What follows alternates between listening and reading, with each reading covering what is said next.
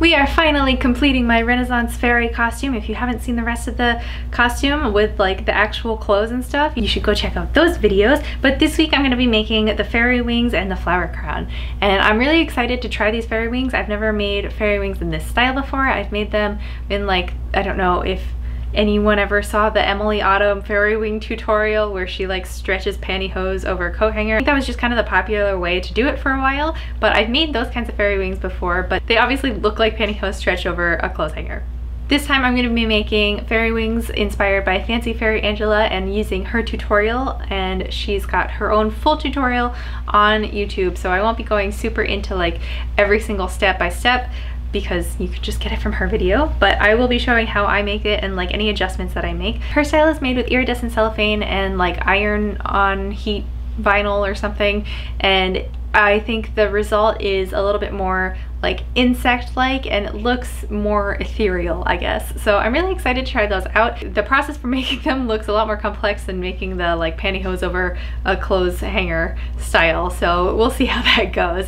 And then the flower crown is just gonna be a really basic flower crown. I think that I'm gonna maybe add some beads and stuff and like rhinestones maybe, but it'll be kind of the same wire base that I used for my Alice headband, and I'll be sewing flowers to it and then like adding some extra embellishments. So that should be pretty straightforward. The flower crown is kind of going to be inspired by the clamp style of hat. I think this was popular in like the 50s or something. Don't quote me on that. I'm not like 100% certain and I don't know much about it, but from our millinery class we talked about a lot of different styles of headwear, and the clamp hat was one that just like, it's literally like a wire that clamps on your head, like a wire form that just clamps onto your head, and you don't need like a comb or pins or anything. So I thought that would be really interesting and fun to like try out myself, and you know, if it like doesn't stay on my head I can always bobby pin it into place. So either way it'll work out. There's no patterns this time because it's not a sewing video. This is just like making some things. I thought of purchasing SVG files for my Cricut for the wing veins, but I think that I'm just gonna make my own because I don't know, I want a specific look and I haven't found any while I'm looking that really suit the style that I want. Fancy Fairy Angela does have a pair of Luna Moth wings available for her patrons, which I also want to make in the future if this goes well, but for this time, because I'm going to be going to the Renaissance Festival, it's going to be pretty crowded. It is all outside, so don't worry as far as that. I think it should be fairly safe because everything is outside. However, I don't want to run into people. I don't want to smack people in the face. I don't want to go into shops and like cause any damage because my wings are too big and because I can't keep track of them. And like using the bathroom needs to be as simple as possible regarding anything on my body. So I want to make them kind of like a medium, small size, or like, I don't know, just a medium size. I do want to make some giant wings eventually, but like I think medium size is good for now, and also that's what will fit on my Cricut, so we're just gonna work within our limitations. I think that's pretty much it, so let's just get on with it. Hello, are you gonna help Mom out today? You make some fairy wings? No. What if I made you a pair of tiny fairy wings? Would you wear them? Would you wear them for me? Be a little fairy cat? No, she says no, definitely not. What are you doing over there? Hello? Mostly what is necessary for making a flower crown. I've got some millinery wire, got my wire joiners here. Those go on the end and then you clamp them down. I've got some gold sparkly ribbon so that I can cover the wire once I've got my frame all done. I've got various beads and rhinestones here, and then I've got all of my flowers.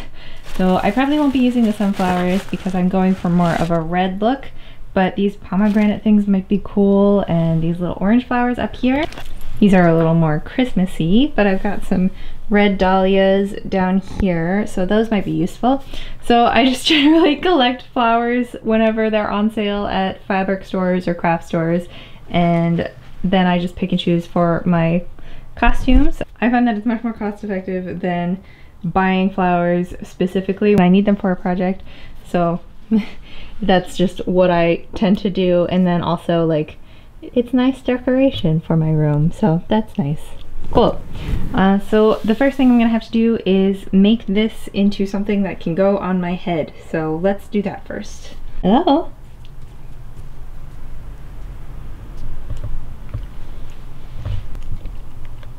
baby bat.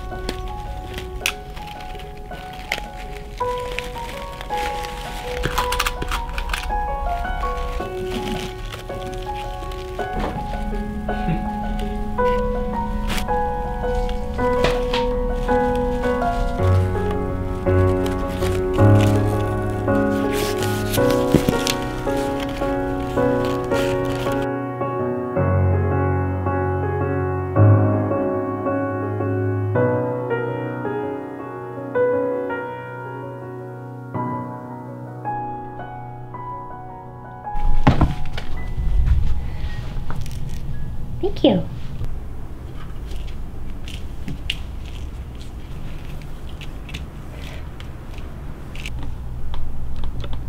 Okay, so I'm trying to figure out my wing shape right now. I had it drawn super big, if you can see right here. I think for the actual wings, I'm gonna make them pretty small because I don't wanna like bump into people and knock stuff over in shops. I wanna be able to like have a full Renaissance Festival experience where I can go into shops and don't have to like struggle not to hit people in the face. Like just generally, I want them to be unobtrusive while still being cute. So I'm gonna make them kind of small, but I still need to come up with a design. So that's what I'm going to try to come up with a few designs now and see which one I like the most. Yeah, so let's do that.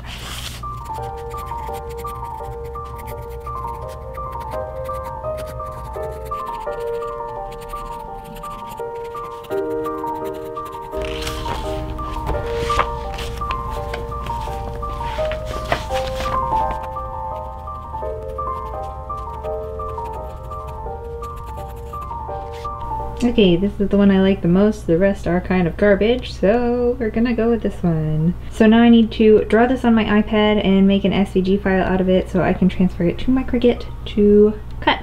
Yay!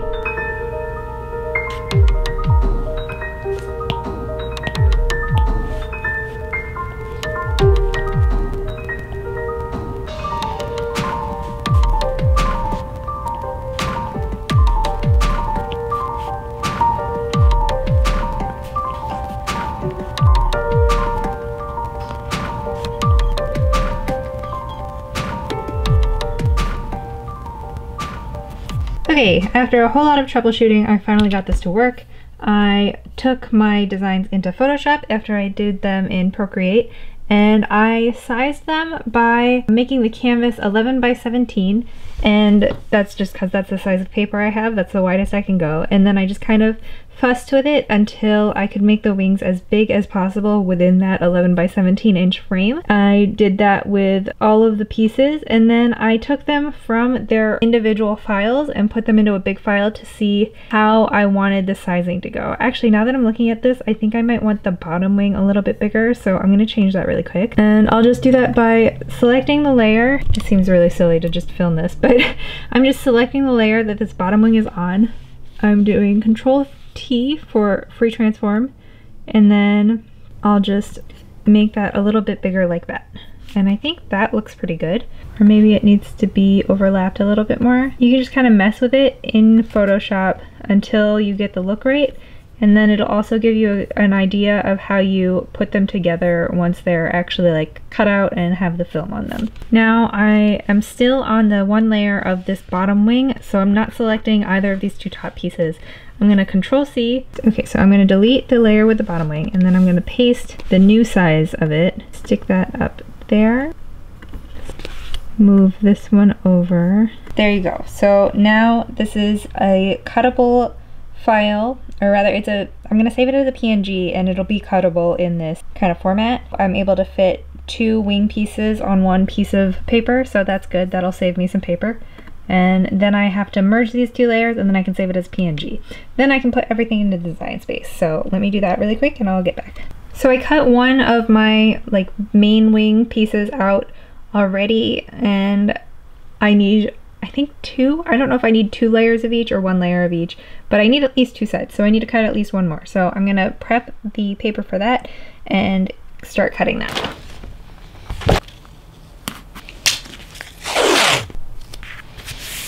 I don't know if they've updated the Cricut design space recently, but there's no option for Bristol board anymore, so I've set it to heavy cardstock and I've set the pressure to more. I always set the pressure to more because I'd rather cut a little too deep into the mat than not cut all the way. And all my tools are loaded because I already did this, so I'm gonna just load the paper and we can get started.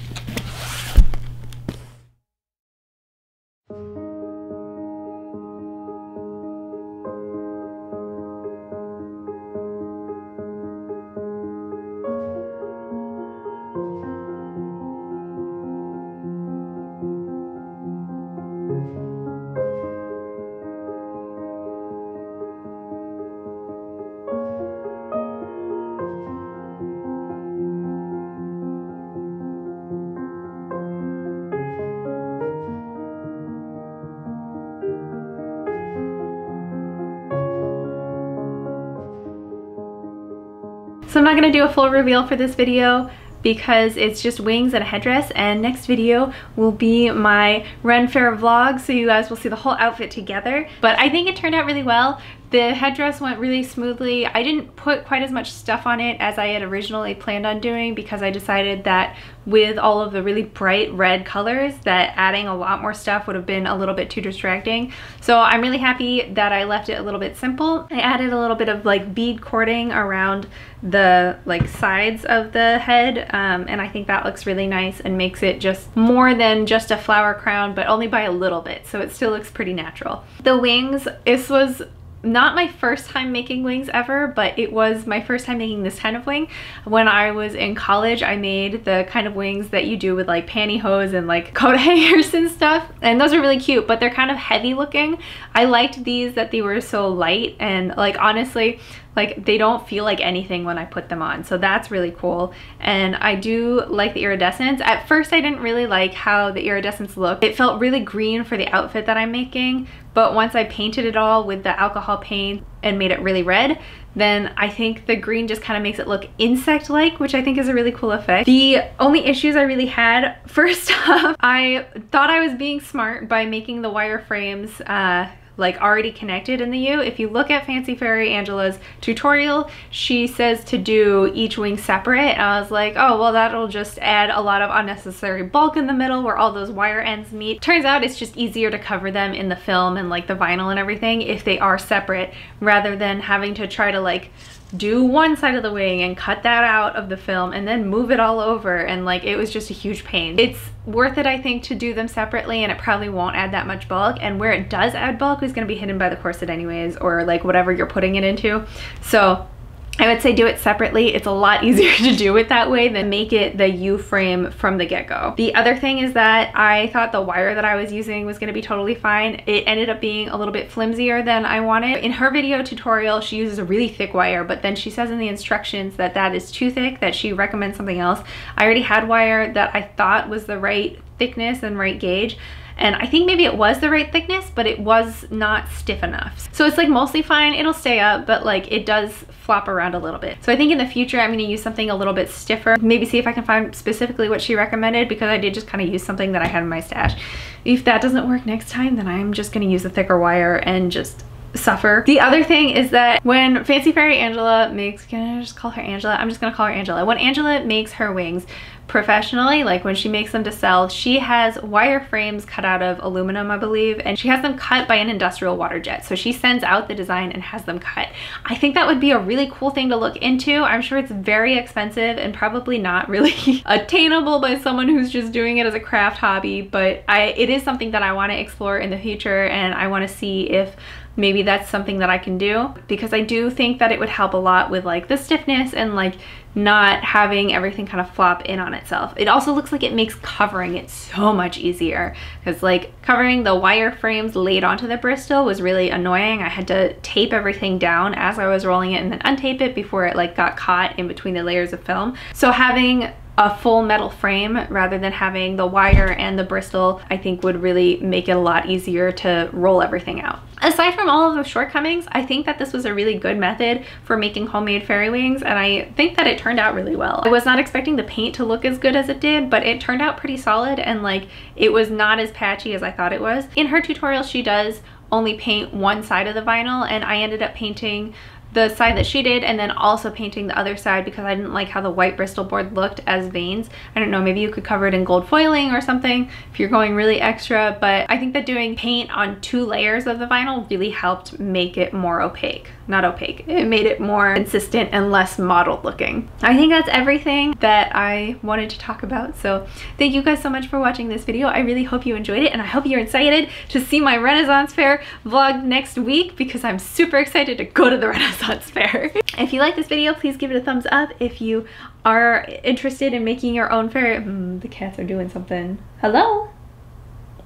If you're interested in making your own fairy wings, if you have questions that her tutorial like wasn't clear about, or if you just like want to ask me questions, please feel free to do so. Are you guys also into the Renaissance Festival? Are you into making your own costumes? I think next year we might make a pirate costume or an elf costume, I'm not sure. So let me know which one you would rather see. And that's pretty much all I got for you. If you want to see the reveal and my RenFest vlog next week, then please subscribe. And if you want to see my next project, it's gonna be a very big one.